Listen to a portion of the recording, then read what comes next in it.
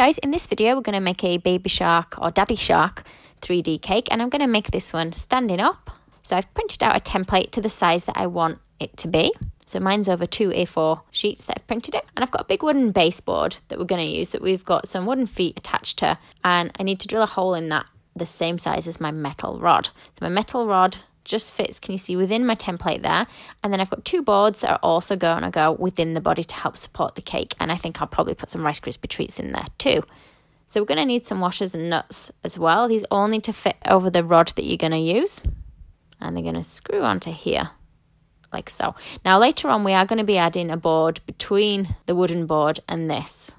We're going to thread the rod through the board, put a washer on the bottom and then a nut, and we're going to tighten that up really nice and tight. And on the other side there's also going to be another washer and another nut.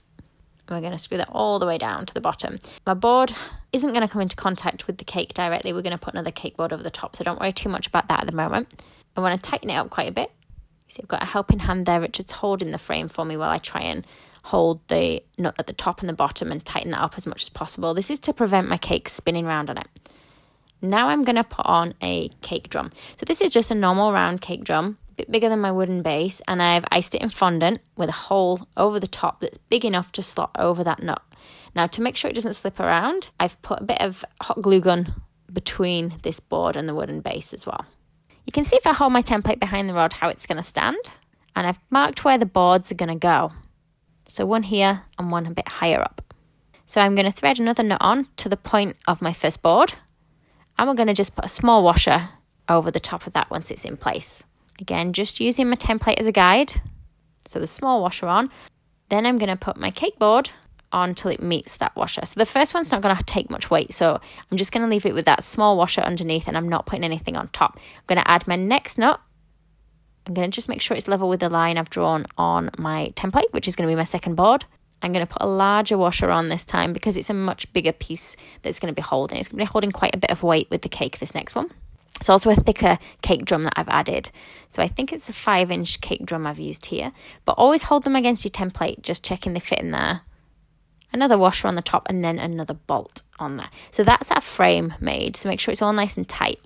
And I think for underneath, we're going to use Rice Krispies, and on the top, we're going to divide it into layers of cake. So I tried to draw roughly on my template where my layers of cake fit.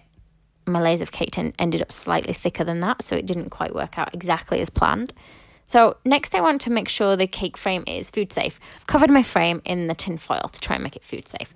So underneath the biggest board, so underneath the biggest one and between the smaller one, I'm packing it in with Rice Krispie treats. So this is just marshmallows and Rice Krispies mixed together. I've softened them in the microwave and we've just pushed them on there. Now I need a little bit lower than my board as well. Hopefully, because it's not too much going below that, it will stick. Give it a good press on. And then what I'm going to do is put my actual cake now on that top board. So I'm just going to cover it in a buttercream, or you can use chocolate ganache, whichever you prefer. And I'm going to start putting on discs of cake. So each disc of my cake is about the width of the head on my template. So this first one's actually a 7-inch cake. I'm going to put a little bit more buttercream on top of that, and we're going to add our next layer. And we're going to continue doing this with layers of cake until it reaches the top of my template. So I'm going to keep holding that template there just to check. So my top layer of cake could be a little bit smaller. Then what I'm going to do is cut it to the shape. Kind of looks like the shape of an ice cream at the moment. So we're rounding off the top and a little bit at the bottom. And I'm going to cover it in ganache. So I'm going to use ganache rather than buttercream because it's going to set a little bit firmer for me. It's just going to make it a bit sturdier for transporting it anywhere. So I'm going to go over giving it a layer. I'll let it firm up. While I'm letting that firm up, I'm just going to trim a little bit of those Rice Krispie treats off the bottom because I think I've put them a little bit lower than I needed to. And I'm going to go over with a second layer. So hopefully the second layer is just going to neaten everything off. I really want the surface to be as smooth as possible on this one so that when I put the fondant over the top, it still looks fairly smooth. So I'm using like an acetate smoother or a flexible smoother to kind of run over the ganache wherever I've got a curve to give me a nice smooth line. And I've just got a little bit of modelling chocolate that I'm just going to use for the bottom of its tail, just there. Now I've just added a little bit of a wooden skewer in the end just to hold it in place. I must remove this though before actually serving it. And I'm going to cover it in piping gel. So the whole bottom section is in piping gel. And I'm just going to use some pre-coloured fondant. I'll put links in the description box below to everything that I've used.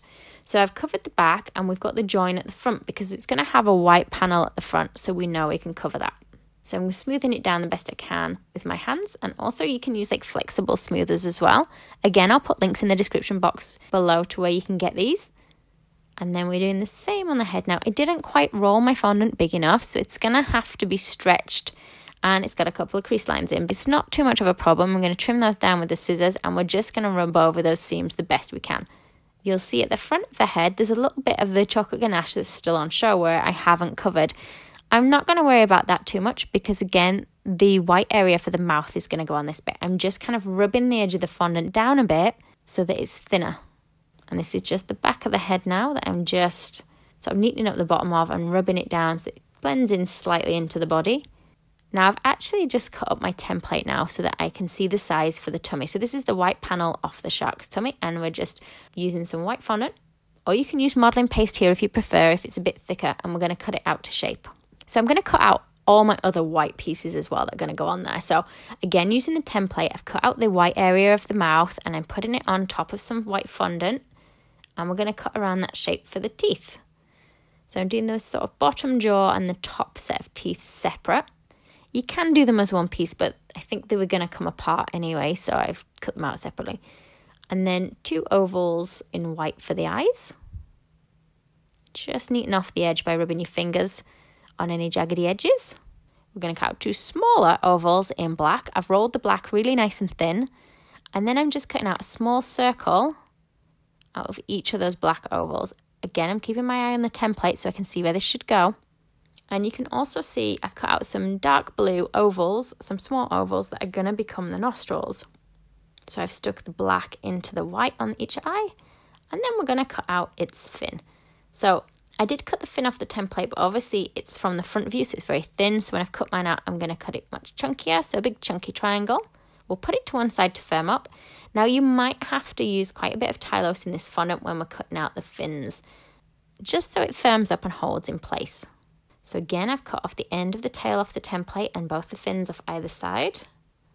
And we're just cutting around that template for the shape. You can go slightly bigger than the template if you want. My cakes turned out slightly bigger than the template. And I'm going to stick these down now. For the tummy section, I can just use water. And I've just rolled out a deep red, really thin, that's going to go under the mouth area that we're pressing on first. Once that's on, I'm going to go over the top with the white. Just make sure the red is positioned in the right place. If you go too high, it's going to show above the teeth. You can see just on the right-hand side that mine comes a little bit further out than the white of my mouth, so I'll have to cut that off later. And then let's stick our top row on. So these should stick with just a little bit of water. Just give it a good press in place. And you can just see we've put a tiny bit of water where I'm going to press each of those ovals for the nostrils. So they're going just above the teeth. And then let's put a bit of water on for positioning the eyes. Stick those just on there like so. Now I want to cover the rod that we've got on show here. So I'm going to take a bit of leftover paste that I've got from when I actually iced the cake drum. Now I didn't show you guys icing the cake drum because I did do that in advance of making the cake. But what I'm going to do is using that extra fondant, we're going to make some little teardrop shapes so it looks like a water splash. And also just some little thin bits, kind of in a circular shape around the base so it looks like it's splashing out of the water. And you could put as many or as few as you like on. So after just being sat at the side for half an hour or so, the fins and tail feel like they've firmed up a bit. If they haven't, don't add them just yet, or you might have to remake them with a bit more Tylose. But I'm going to push these in place. Now, the ones on the side, I'm going to have to push on a wooden skewer to help support them because they're fairly heavy. Also, you can stick them down with a bit of water as well. Give them a good press on in place. The one on the top should stay on its own, on the top of the head. The one on the tail is going to go on that wooden stick that I inserted in there earlier. And I'm just going to finish it off with a little bit of ribbon just around the bottom edge of my board. So I'm sticking this on with some double-sided sticky tape. And it just finishes it off nicely. So it's a fairly plain cake. But I wanted to try and do it upright just to challenge myself just a little bit. So I hope you've all enjoyed watching this video as much as I enjoyed making it. Thanks for watching. If you liked the video, be sure to hit the thumbs up button and leave me a comment below.